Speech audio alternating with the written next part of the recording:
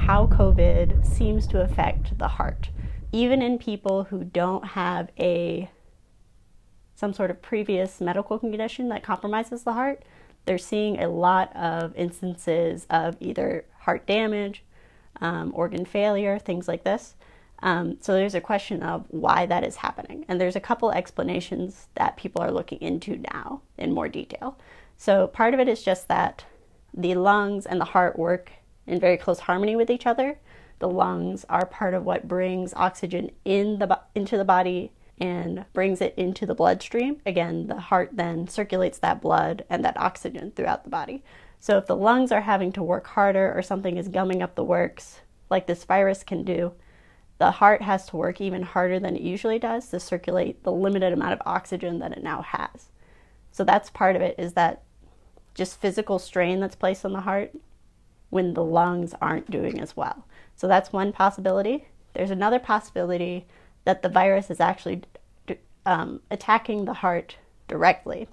So the ACE2 receptor, which the virus uses to infect cells, it's like the doorway into the cell for the virus, don't just appear on respiratory cells, but appear in cells throughout the body and are actually better known for how they interact with the cardiovascular system, because they play a role in regulating blood pressure. And they also serve as a kind of anti-inflammatory. So these receptors react to cytokines, which are inflammatory molecules, when they're circulating in the body in response to some sort of immune upset. And they actually act to mitigate that damage that could be caused by cytokines when they're trying to attack some sort of pathogen, some sort of debris, something that's not supposed to be in the body, but end up hurting organs, etc. instead. So normally the ACE2 receptor serves those roles. But if the virus is interfacing with ACE2 receptors in the heart, there's a possibility that they can no longer serve that anti-inflammatory function, and immune activity going on in the body could damage the organ more so than it usually would. And obviously, if the virus is directly infecting heart cells, that's also causing damage in that way, directly by just through the process of viral replication that we see also in the respiratory tract. So if the virus truly is attacking heart cells directly, that would mean that an antiviral would probably be the best course of treatment, at least the most aggressive course of treatment that you could give.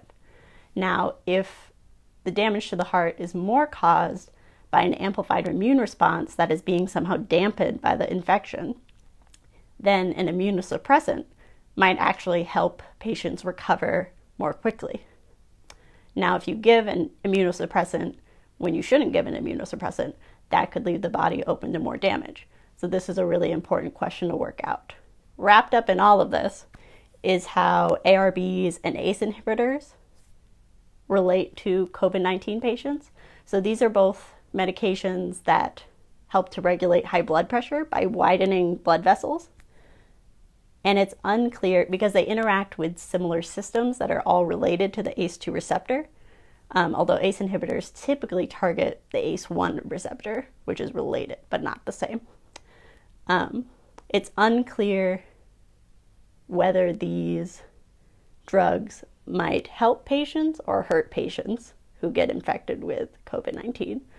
There's studies being done to address both questions, and in the coming weeks we should have a better picture of what that landscape looks like.